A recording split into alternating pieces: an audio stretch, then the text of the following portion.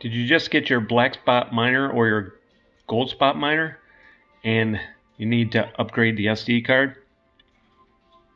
The SD card that comes with the miner is a 32 gigabyte high endurance SanDisk.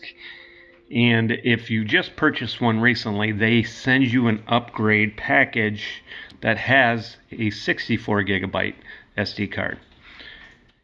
It's fairly easy to replace it. However, there's one big downfall. If you're not really paying attention, or if you're just, hey, I put an SD card in something 100 times, you might cause some trouble for yourself. So, that in mind, let's look at the black spot miner.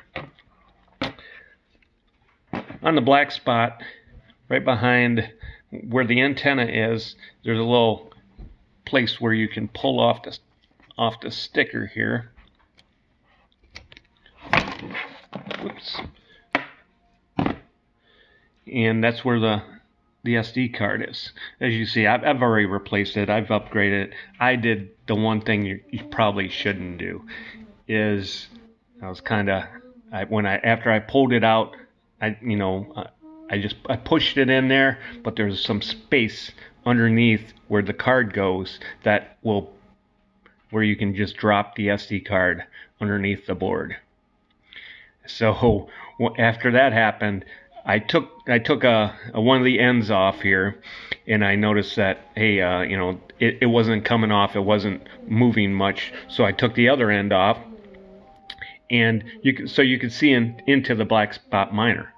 However, there's just no easy way to pull everything out just to get your SD card out. So I put it back together, and then after a few minutes I just turned it upside down and I shook it out. So I would say I got lucky, because I don't know if that thing was going to come out. It was, I had done it before, but this time I was a little bit more liberal with it and shaking it, and finally it popped out in my hands. So one thing you shouldn't do is don't do what I did. Don't put it underneath the board. Look what you're doing. I just I know everyone's shoved in a card, without looking, and that's exactly what I did. So it went under the board. So please don't do that. That's pretty much my video on what not to do when you're replacing or upgrading your SD card in your black spot or gold spot miner.